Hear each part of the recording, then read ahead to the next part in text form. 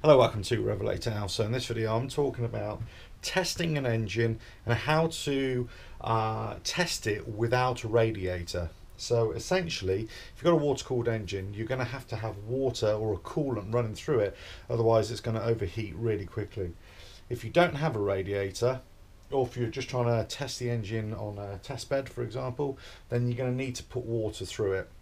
So the easiest way to do it is that if you don't have if you don't have a proper radiator setup, is to connect the inlet and the outlet to the engine water system to a hose pipe. So basically, you've got the inlet here, and I've got a hose fitting here, just like a nozzle fitting from a hose pipe, garden hose pipe, regular thing. I'm going to hook that up to a hose. That'll be the inlet. Okay, now on the outlet here, this is the outlet hose that will go to the bottom of the radiator, and then that obviously with the top one be the top of the radiator. I've just put in a plastic adapter fitting here. I had one of these lying around, just a little bit of plastic tubing.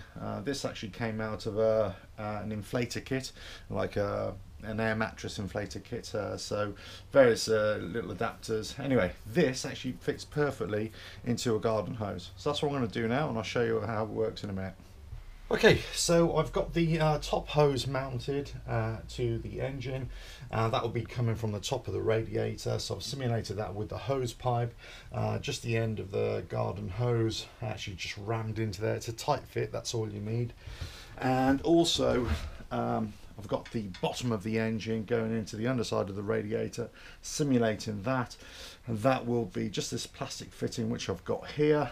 Just adapter fitting onto the hose pipe, and then the hose pipe just goes out into the garden.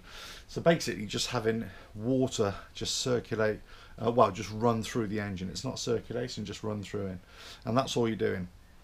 You're really just putting in cold water all the time to keep the engine cool. Now of course this isn't coolant, isn't temperature controlled, but literally this is just to start the engine, see if it starts, that kind of thing. Right, well, I hope this helps. You know, if you're going to do this, try and get as tight a fitting as you can with these adapters, whichever way you want to do it, especially if you do it inside like a garden shed, and that'll save water going everywhere, and it just keeps it a little bit neat and tidy. Well, I hope this helps. I've got a little bit more work to do on this engine before I can start it up. Check out the website, RevelatorAlf.com. Check all the links in the description down below, and subscribe. That'd be really cool. Right, catch you on the next video. Cheers. RevelatorAlf.